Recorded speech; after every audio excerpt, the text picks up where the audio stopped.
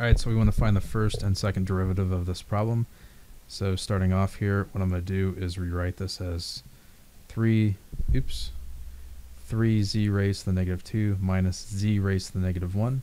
So w prime is going to be equal to, pull down the exponent, negative 2, and then this becomes z raised to the negative 3 minus negative 1, z raised to the negative 2, and we end up with negative 6, z raised to the negative 3, plus z raised to the negative 2.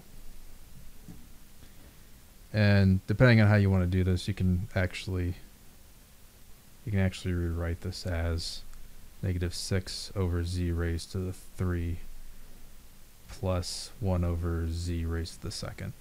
Okay, and then w prime is just going to be negative 6 times negative 3 z raised to the negative 4th minus, so plus a negative 2 z raised to the negative 3rd.